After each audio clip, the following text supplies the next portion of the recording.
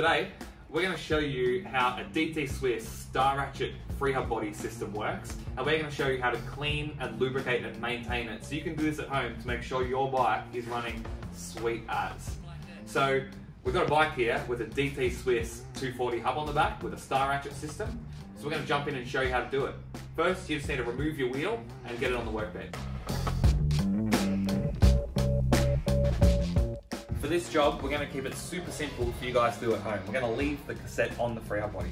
So the DT Swiss hubs are held together by a tolerance fit. So being in the frame and done up tight is what holds the hubs together. So when they're outside the bike like this, there's actually not much holding them together. So what we're going to do to pull the freehub body off is we're going to use the cassette for a bit of leverage. We're going to grab each side and we're slowly going to rock backwards and forwards. And what we're going to do is that's going to pop off the end cap like that. The end cap here is what's holding the whole hub together. Once you've got the end cap popped off, we can go nice and slow, making sure none bits fall out. Then we can remove each part. There should be 4 pieces making up the Star Ratchet system. We have 2 Star Ratchet rings that are the exact same, and 2 return springs that are the exact same. So these are all interchangeable, but as long as we get the orientation in the correct direction. So the basics, this system is really simple and it works beautifully and it's easy to look after. So the basic fundamentals is we have a return spring, which is a cone shape, and the smaller side of the cone is designed to press against the back side of the ratchet. So when we put the spring in the freehub body, we'll put it in this way like this. The Star Ratchet ring is splined around the outside, which locates into the freehub body. And then the spring allows it to slip in and out like this. Now the hub is the exact opposite to this. So the spring will go the opposite direction. So the small side will be facing the Star Ratchet. And then we grab our other Star Ratchet, and this one here locates into the hub and does this. So the whole design is the 2 springs push these two rings together, and the teeth on these rings engage in forward direction and disengage in the backwards direction. And this is where you get your clicking noise from. Just like that. Every time you service your bike, what you'll need to do is clean and lubricate the surface on these to ensure it's always running optimally. So we'll run you through the process of doing that. So first you want to lay out all your parts nice and neatly.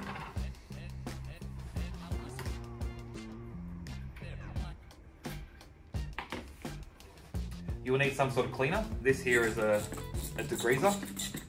Anything will work fine to clean these up. We'll give them a really good clean up. These ones are already really good, fortunately. So these ones will look good, but you might have to really get into the little grooves to make sure they're nice and clean. We'll also clean the springs. And also, importantly, we'll clean out the spline surfaces in both the hub and the freehub body itself.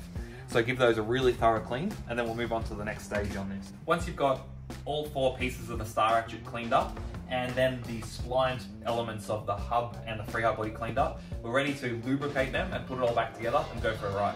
So the one unique thing that we'll need for this process is some DT Swiss special grease, which is specially designed for these Star Ratchets.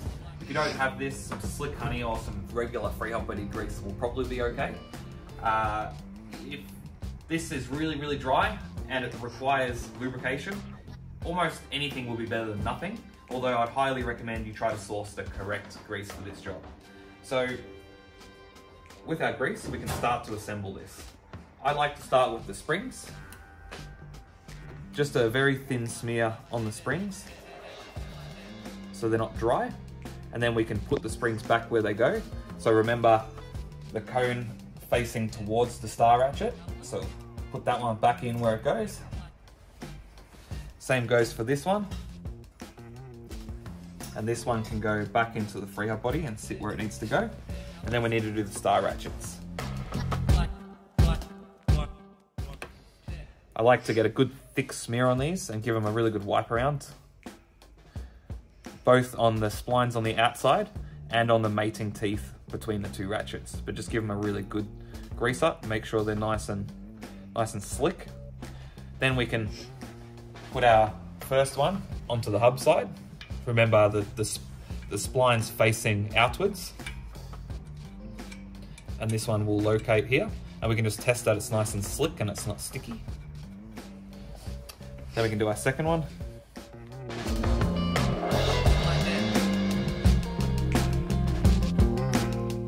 Get it nice and slippery. And we can insert this one the exact reverse what we just did to the hub. So this one's going with the star ratchet face facing away from the freehub body. So it's actually going to face the other ratchet face. So we can get that located in there, make sure it feels nice and slick. Now the last thing we want to do is we want to lubricate the shaft where the axle slips through the center of the bearings. For this job, we can just use some regular grease. So we'll just get some of that grease, put it on here, and wipe that in there. Now we're ready to put it all back together.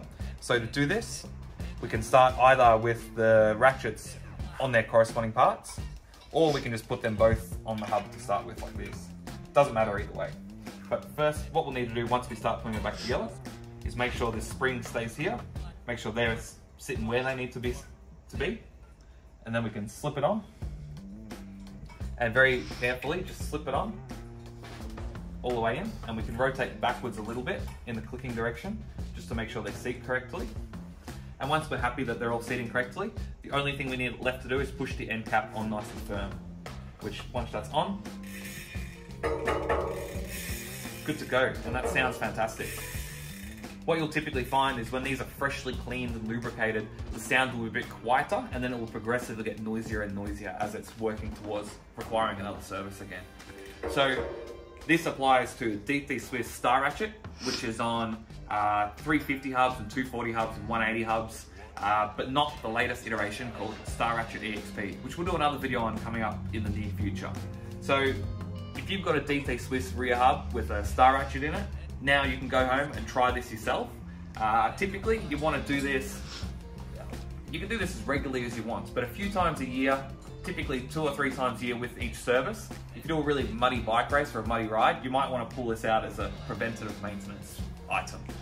But put the wheel back in the bike, make sure it engages correctly and works like it should, and then you can go out and hit the trails and go for a ride.